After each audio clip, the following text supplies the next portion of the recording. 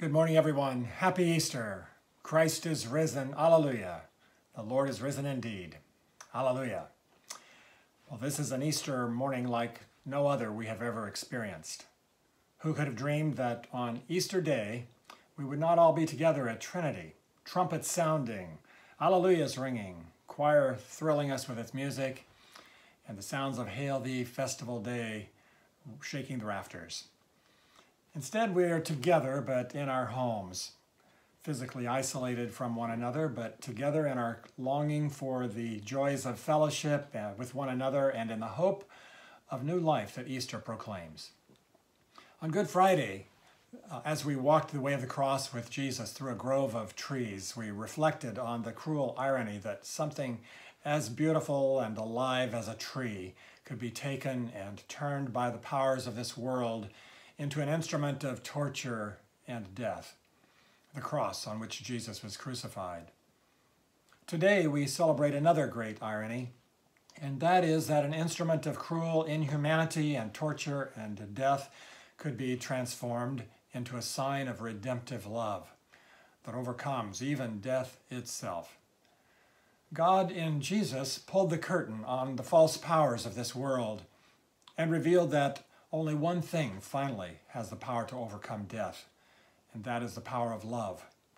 Love so deep, so broad, so high, as a favorite hymn puts it. Oh, love, how deep, how broad, how high, how passing thought and fantasy, that God, the Son of God, should take our mortal form for mortals' sake. For us he rose from death again. For us he went on high to reign. For us he sent his Spirit here, to guide, to strengthen, and to cheer.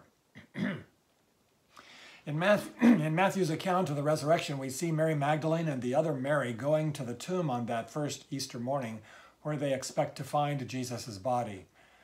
An angel appeared to them and said, "Do not be afraid. I know that you are looking for Jesus who was crucified. He is not here, for he has been raised, as he said. Come, see the place where he lay. Then go quickly and tell his disciples he has been raised from the dead, and indeed he is going ahead of you to Galilee. There you will see him." A couple of weeks ago, after it became clear that we would not be back in our church building by Easter, I posted an article to our Parish Facebook page that some of you might have seen. It was titled, You don't need to open the church by Easter." Now, this is especially disappointing to us at Trinity because our church building is a particularly beautiful one, and it does something to us just to walk inside, to take in its beauty, and to be put in touch with the transcendent beauty of the worship and the music that we experience in that place. But in this article, John Pavlovitz says, the church has never had anything to do with geography. It was never a building, but never a fixed physical location you visited for an hour on Sunday. That's far too small a space to fit the vast and sprawling life that it produces. The church has always been the people who gather together to do the work of compassion and mercy and love and justice, regardless of where and when they gather. They are living, breathing, animated sanctuaries who house divinity. If there is anything we might learn from our experience of exile during this COVID-19 pandemic, perhaps it is just that. It is we who are the living sanctuaries who house divinity.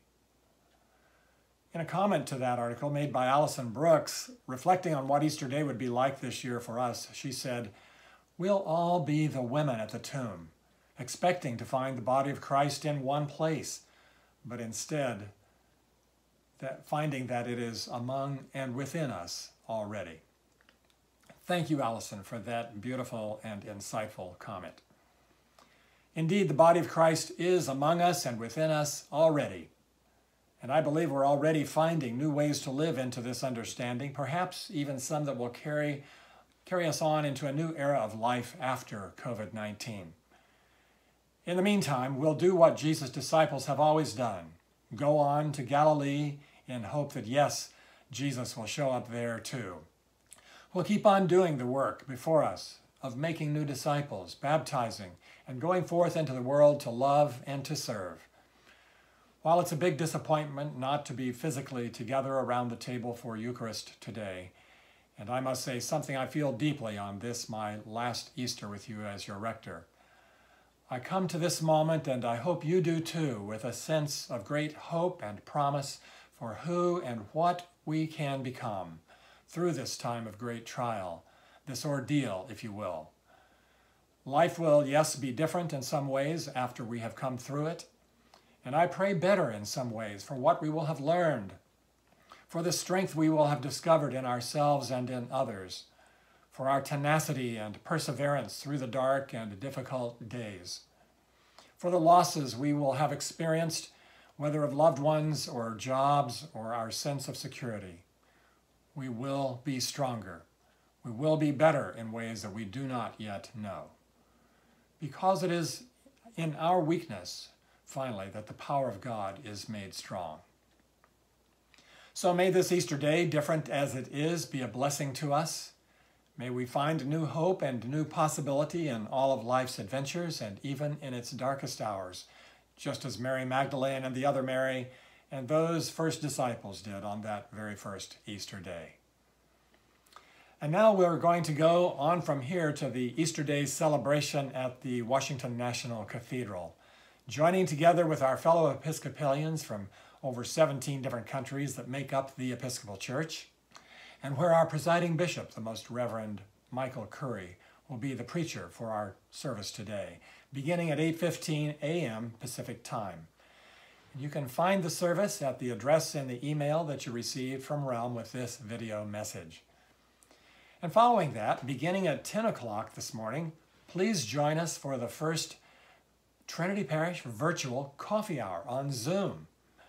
You'll also find a link to it with login information in the email from Realm. And for those of you who didn't make it up by 8:15 this morning, you can either go to the recorded version of the service on the National Cathedral website or to the live stream service from our own St. Mark's Cathedral in Seattle, where the service will begin at 11 o'clock a.m., just after our virtual coffee hour on Zoom. So a very blessed and joyous Easter to you all. Alleluia. Christ is risen. The Lord is risen indeed. Alleluia.